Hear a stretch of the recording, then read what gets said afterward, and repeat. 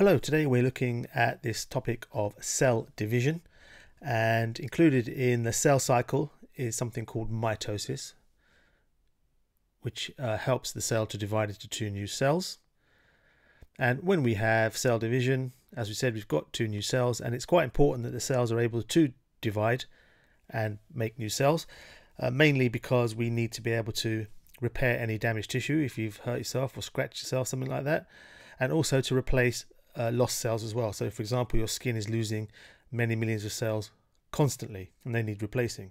It's also very important for growth. So you can imagine that when you were a little baby compared to how you are now, you've got many millions of more cells than you had when you were much younger. So it's important for producing new cells for growth as well. Now, if we look very roughly at how the cell cycle works, we've got the cell that starts off the cycle, which we would call the parent cell, and then that parent cell goes through a phase where the nucleus divides and the actual cytoplasm divides as well, and we end up with two new cells. And those two cells at the end of the process are called daughter cells, or at the back end of that cycle. It's not just one single process, it's a cycle that continues to happen all the time. It also happens in plant cells as well, so the process is very similar. You can see in the diagram below, just very few minor differences, but we start off with parent cells and we end up with daughter cells in plants as well.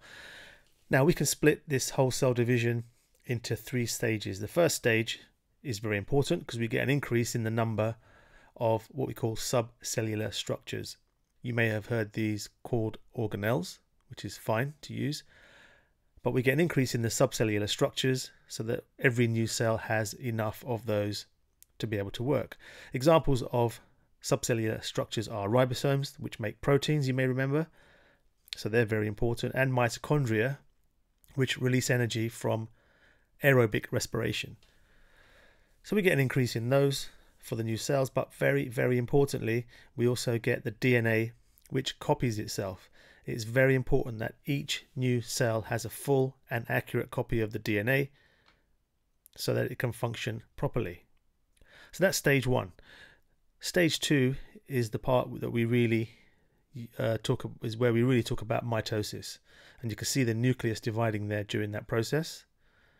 There it is, dividing into two new nuclei. And we're going to talk about that in a bit more detail in a moment. So that's our stage two. Our stage three is actually where the cytoplasm splits, the cell membrane split into two, the nuclei have finished splitting into two, and then we end up with our two new daughter cells, each with a full copy of the DNA compared to the parent cell. So let's have a look in slightly more detail at what's going on in the nucleus. Okay, so I've done a large and exaggerated version of the nucleus in these two diagrams here, and I can label those there, nucleus. And as you can see here in the first cell, we've got a set of chromosomes, and we said that in this stage here, the DNA copies itself. Okay, so the DNA has copied itself, and you can see in the second diagram that these structures, the chromosomes, you can see they have copied themselves and now sitting in pairs as opposed to single strands in the first picture. In humans, we have 46 chromosomes. Other living things have different numbers. So the DNA copies itself. The chromosomes there in the second diagram you can see exist in pairs, copied pairs. And then when we finish the process, we end up with two daughter cells, and they each have the exact same number of chromosomes. And again, in humans, there's 46. I've only drawn 4 in these diagrams because it would be very confusing if I was to draw out all 46. But we've got 46 in each new cell, and that's, remember, just for humans.